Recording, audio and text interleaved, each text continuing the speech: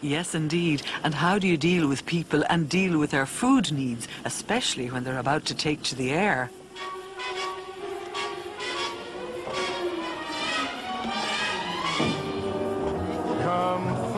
This operation must cater for anything from 6,000 meals a day up to 16,000 meals in high season. In one day they must produce 40 different menus. People seem to think that it's like catering, that there's not much cooking skills involved as the factory production, but in fact that's not correct. Paddy Keys is the head production chef who supervises this complex operation. He lectures in Cathal Brugha St. He's conscious that it might seem like factory production. The basis of the place must be very good cooking, unless I have a good team of chefs, performing their skills as well as possible. The end product is not going to be right. One of the team of chefs is Declan Dean, another college graduate and master chef student. Come fly with me, let's fly, let's fly.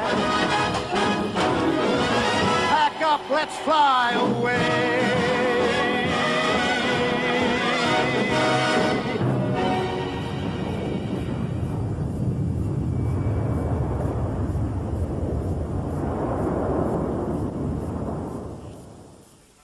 But back at the college, the well-stocked larder is the beginning of the day's proceedings. There are the orders for food and drink, the baskets to be filled and checked before their destination of classroom, kitchen and restaurant. From larder to kitchen to table is the rhythm of the day here, as it's the rhythm of eating in home, hotel or restaurant. The food comes from the stores, the dry stores, and it comes from the larder. It's brought down on a trolley, and then each week we nominate a student to become head chef. And it's that student's responsibility to check off the order to make sure that everything is there. Once he has checked off the order, the class is broken up into various sections, as you can see in the kitchen. So each chef de partie from that section then collects the food that they require to do the dishes that are on today. The head chef will be responsible for actually looking up the dishes and writing the order, and also costing of the order. So it would give them some experience of head chef's duties in the industry. The ultimate accolade for the novice is to reach the master chef's class. Spoke about this morning in our theory class. Today we're doing traditional roast duck. We're going to carve a traditional duck, and we're also going to cook and serve. Jim Bowe, the tutor here, is commonly described as a legend in his own lunchtime. In my estimation, the perfect chef is one who has love for food. I think if one loves food and one likes producing food, likes working with food, I think everything else would fall into place. Creativity, cleanliness, everything. And once they have this great love for it, they're not going to give to anybody else something that they wouldn't eat themselves. We can display that. It's well relaxed. The budding young master chefs here travel on day release from far afield to experience the best of tuition in European and Oriental cooking. I learn something from these students every day. So anybody who thinks that they are qualified, and I don't like the word qualified, it tends to imply that you know everything about the job. I would suggest that one can simply go on and on and on. So much to be learned.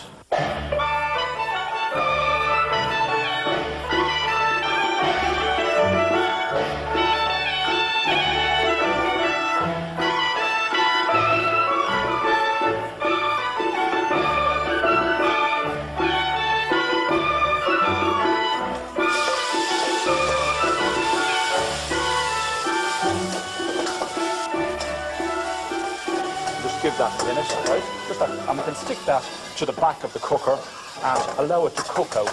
The next thing we would do is our vegetables, okay? So as you can see, we have a nice mixture of vegetables. We have peppers, we have green red peppers, and we have mange tout or snow peas, okay? So let's put those in, okay? Let's give those a nice fry.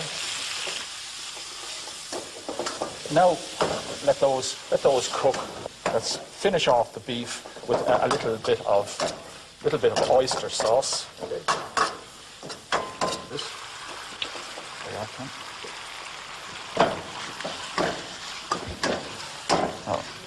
There. let's thicken up this with a little bit of corn flour. Okay, that's grand. Take it off. There you are. So let's serve our vegetables. Make sure so you can see how lovely and colourful the whole dish is.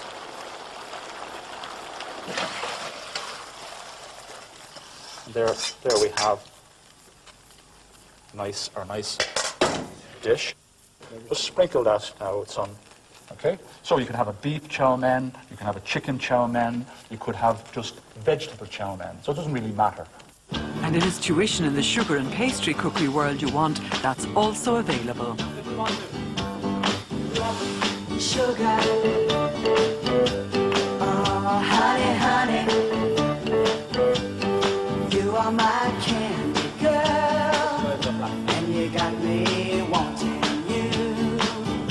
Get the shape on the head here. Honey, Next step after that to be here.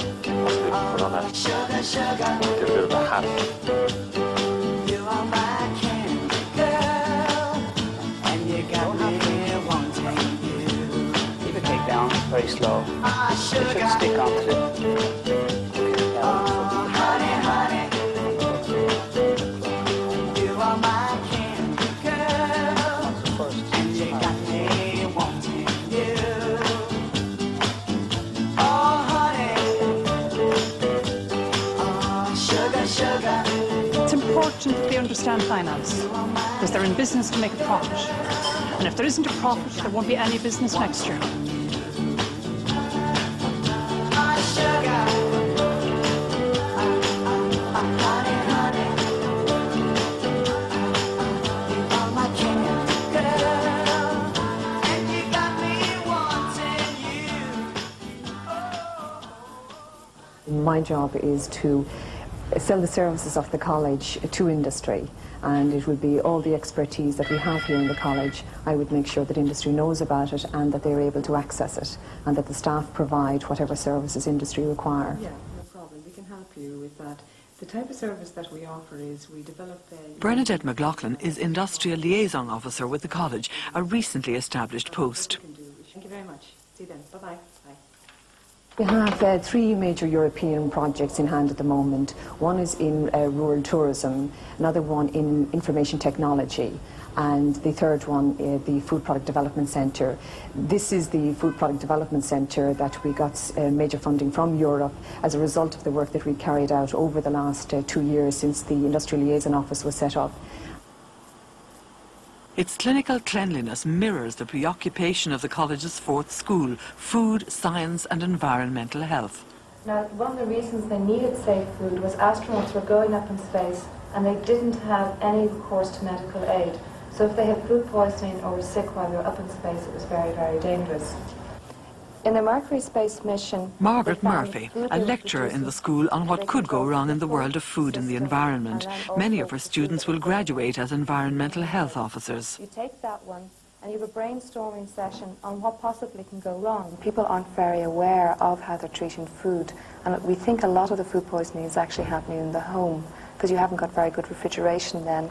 People are doing a 1 week shop that's meant to do for the whole week, things like that. So the time temperature people aren't aware of. Listeria was very prevalent up to 2 years ago, and one of the reasons was because we learned how to find it properly. So that you usually find buzzwords come up like that. But again, Ireland is good at food hygiene, it's just we need slightly more education and people to apply it practically. Dr. Marlene Proctor is head of this important school. Her own specialist research is in the area of fish farming. The quality of fish for consumption is affected by the methods of killing them. This is Dr. Proctor's present research project. But there is no present in education today, is her philosophy. The school's significant work and research is recognised in Europe. When I started to work in Ireland after my Shannon training, I was told I was on the crest of a wave. I can still today say that to students who come in, that you're on the crest of a wave of a career, which in the future may be as important in policy making and in world governance as any other, because it allows people to integrate cross-culturally, cross the gender, and cross the generation. Well, I don't think you can ask for more than that. We look forward to the European dimension because all of our students are qualified to operate across the borders. The Irish quality, I think, in terms of sort of the academic service that we provide to students and we provide to industry, I think it is very good quality. I think in relation to other European countries that we would have a lot of dealings with in our European projects, you can see they are very impressed, and a lot of our European partners are very impressed with the college. Frank McMahon is Deputy Principal of the college. His experience has been sought on international assignments in the developing world. He's a keen European. The EC have a general policy of trying to help Eastern Europe. They're anxious to expand the area of the common market and to bring East Europe up to the standards of Western Europe. And as part of that, they are devoting some funds to helping to assist the development of education.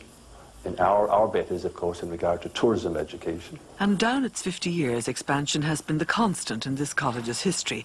Every available space must be utilised. The construction this year of a new extension makes some think seriously of alternatives. Realistically, looking at our biggest industry as such, I think it's time that we looked at a whole new greenfield site. You know, the college is developed to the maximum. I know from a point of view of location, it's great from that point of view, but from the point of view of the children and what's available in other colleges nowadays, I think it's very unfair to the industry that they're housed in such very tight circumstances in the centre of Dublin. And I think that, you know, when you take a look at what it costs in other industries outside the hotel business to create one job, it costs less than half to create a job in the hotel industry, and it will always sustain itself. The name Cathal Brugha Street has a particular meaning to our graduates. It has a particular meaning to the industry, both national and international. And whilst the attractions of a greenfield site are many, we wouldn't like to lose the sense of connection, and I would be very slow to lose that link in people's mind with Cathal Brugha Street. It is a term of endearment both from the point of view of our graduates and also from the point of view of the industry. Well, the war baby has outgrown her christening robes. This year, officially, she becomes the Dublin Institute of Technology.